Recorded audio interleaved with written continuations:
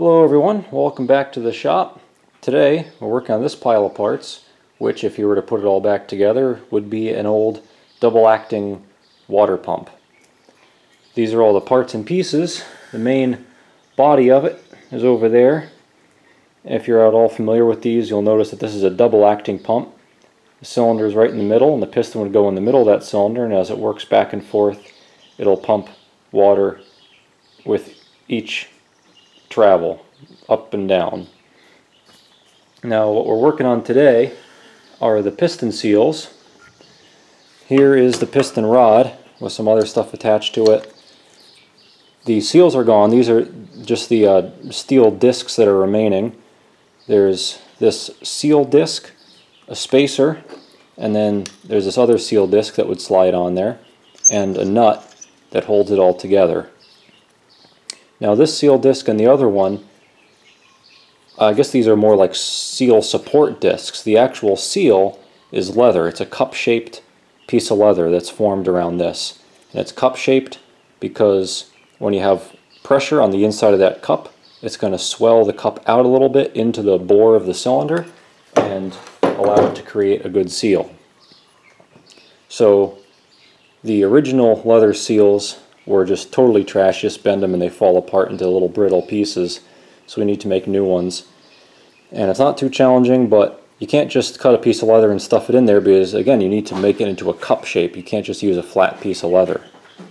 So here's the piece of leather we're going to be working with. I originally tried using some leather belting, power transmission belting that I found laying around, but it was just too old and cracked, so I just bought some new stuff. This was only $15 on eBay for I think 10 or 11 ounce leather. Really nice thick stuff, and it's a nice medium firmness, which I think will work out just fine. So I started out just by tracing the shape of the seal support disc, and then I found the center of that shape that I traced, and then using a set of calipers or a compass rather, I guess you could use a set of calipers too. Just set the jaw the right size. Doesn't really matter. Use some sort of tool, or eyeball it if you're good enough, to set a line further out to accommodate for the edge of that seal that's going to turn up when you form this. And I also added just a little bit extra to accommodate for misalignment or whatever, and we can always trim it back. But if you have too much, it's going to get all wrinkly when you try to form it. So be conservative, but give yourself a little bit extra. So let's cut this out. Alright, so here is the second part of my operation. And by the way, if you hear incessant bird cheeping, we have some residents nearby. We got 2 Americanas and 2 Amberlinks growing up, getting ready to lay some eggs for us. But anyway, this is the form that I made to form the leather in. The bore of the cylinder in the pump is 2.5 inches. As it turned out, I had a 2.5 inch hole saw. So I took a big chunk of wood, hole sawed down a suitable amount. I just kind of guessed. I put the seal support in there, and I figured I want it to be at least as deep as the seal support plus a little extra. So I went that deep, and then I took a large drill bit and I just drilled a whole bunch of holes to the same depth and pried all the pieces out with a screwdriver and finished off with a chisel. But I didn't even really have to. It came out pretty well. So there's my form, and this is going to be the other side of the form. This is the male and this is the female, I guess you could say. And I'm using my big Candidate Auto Camelback drill press as a shop press. You could probably even just use a bench vise or just some heavy weights, or a shop press or whatever. But what we're going to do to form the leather, we're going to put this in hot water for a while to soften it up. And the temperature of the water does make a difference.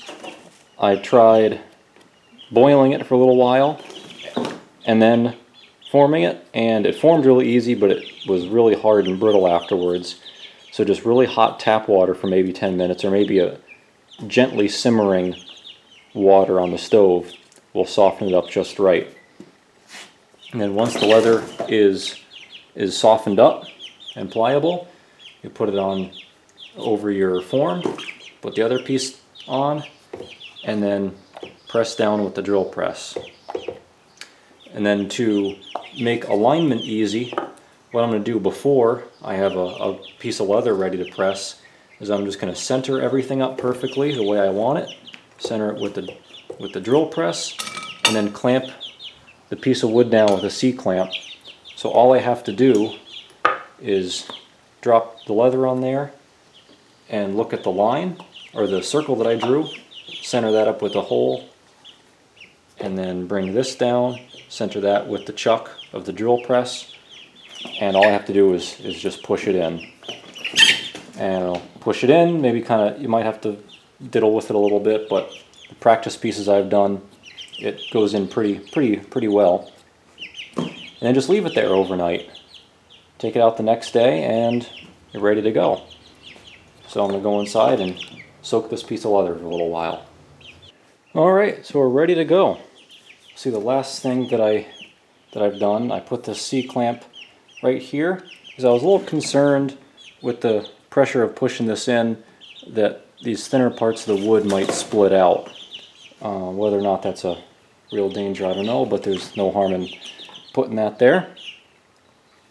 I got this. This was under hot tap water, running tap water for about 10 minutes.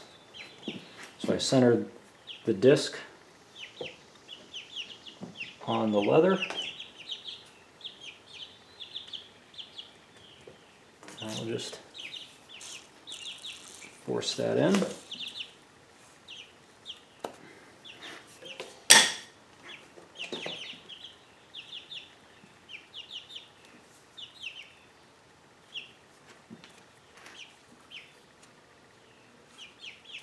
You can see how it's kind of buckling a little bit, and I'm massaging it in place. That buckling would be even worse if you cut it too large.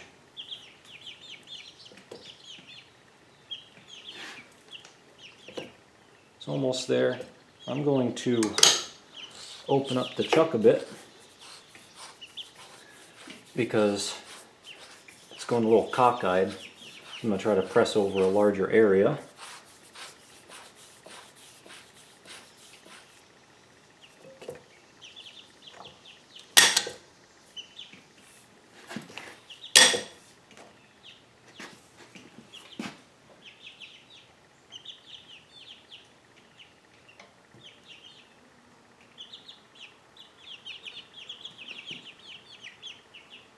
There we go, just about in. Yep, oh, perfect. Just take that nice and slow and easy. Work it in. That's it. Alright. So the weight of the spindle and everything and the lever of the drill press is keeping it in place, so I'm just going to leave it just like that overnight. Pull it out tomorrow and take a look at it. Alright, here we are. Today is tomorrow, and it's all done and cured and dried out. See, it's discolored a bit, that black. I think that's just from the iron. So anyway, let's see if we can pry this out. Oh, if being the key word. There we go. See, it's got the nice cup shape to it.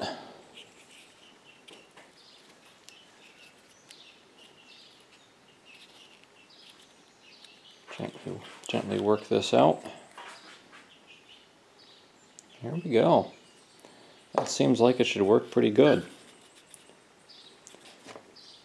Huh, you can see, this is interesting, you can see the leather looks all like scaly and crusty.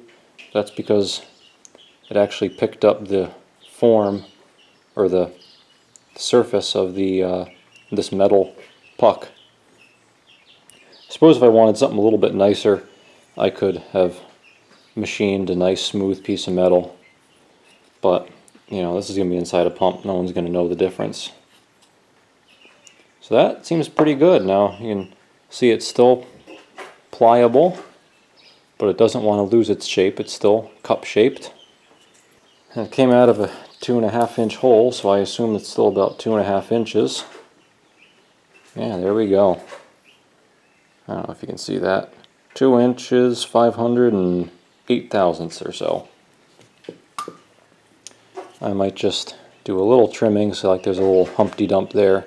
Just use a razor knife to smooth this edge out. And of course I have to punch a hole in the middle. And that's it. I am happy with how that came out. So that's all there is to it. Nice little trick for you guys. If you need to form some leather, rebuild a pump, or make some old school leather seals for a tractor or whatever else. That's it. Thanks for watching. I hope you learned something. Hope this helps out some of you guys and gals out there in engine land. If you enjoyed this, make sure to give me a thumbs up. Hit the subscribe button and stay up to date with my projects. I know I haven't been making too many videos, but I got plenty of irons in the fire, and I'll try to keep you up to date with what's going on. So thanks for watching, everybody, and stay tuned for more.